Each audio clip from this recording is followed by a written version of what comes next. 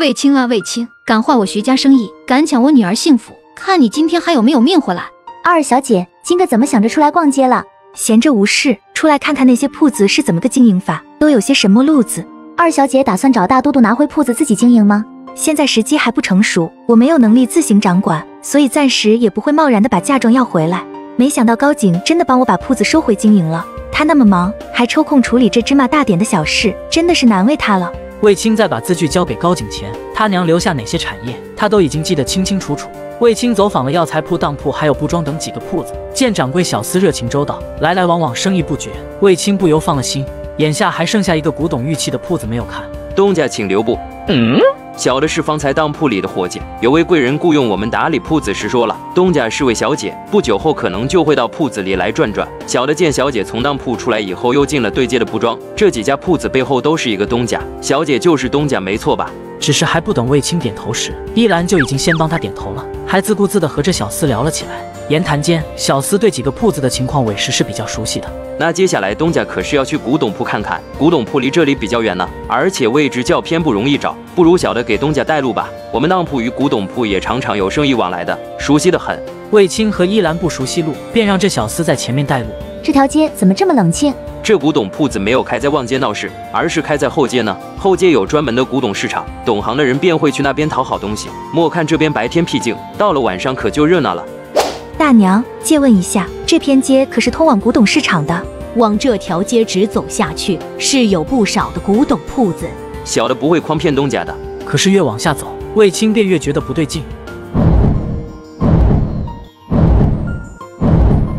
跑！依兰还没反应过来，就被卫青拽着跑了起来。他往那边跑了。卫青和依兰还是没有来得及跑出去，歹徒就从两边成功的包抄上来。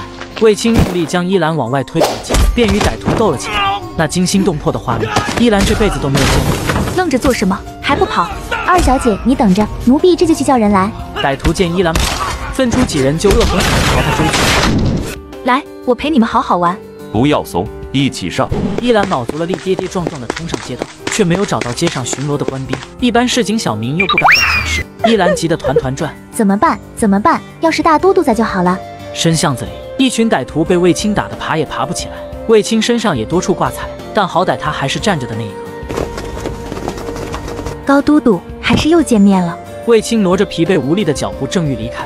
二小姐，小心后面。才来京城几天，便打算称霸街头了。高都督明鉴，我可是良民，几乎不惹是生非的。说完这句，卫青就晕过去了。等他醒来的时候，他已经躺在了自己的床上。二小姐，你不要多动啊，有没有觉得好些？我怎么回来的？是大都督送二小姐回来的。二小姐的伤也已经请大夫看过了，大夫说了要好好静养。二小姐放心，行凶的那伙恶徒已经被锦衣卫给送进卫场里了。听说进了那个地方，少不了要掉层皮的。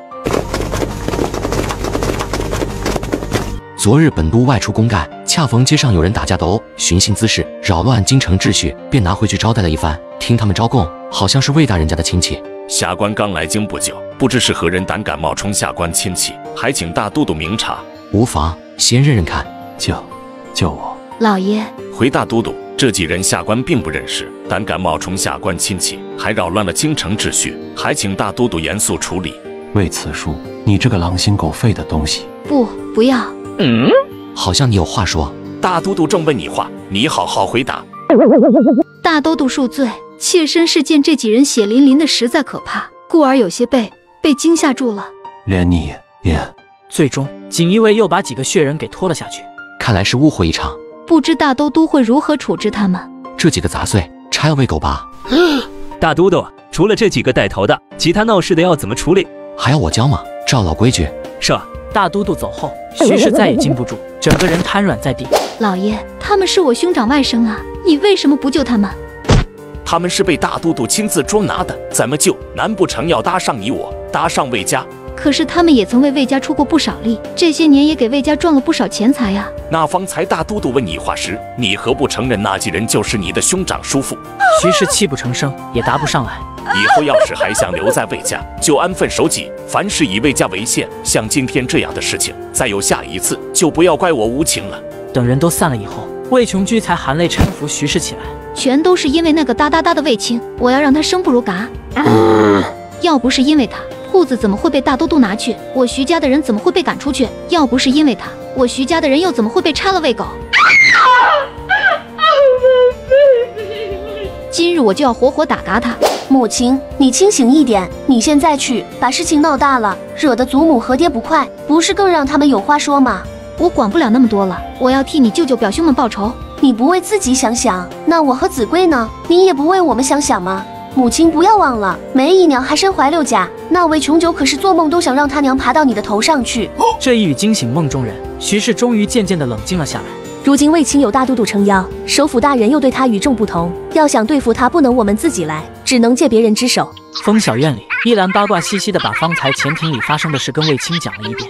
真是太解气了，大都督真是雷霆手段，威风八面。他这么闲，很明显大都督是替二小姐报仇啊。原本我还想着怎么端了徐氏的娘家呢，这下好，还没动手，他就先帮我端了。二小姐不知道，昨日那个敢偷袭二小姐的人，在大都督抱着二小姐转身之际，就被锦衣卫给大卸8块了。唉，要是大都督不是太监就好了。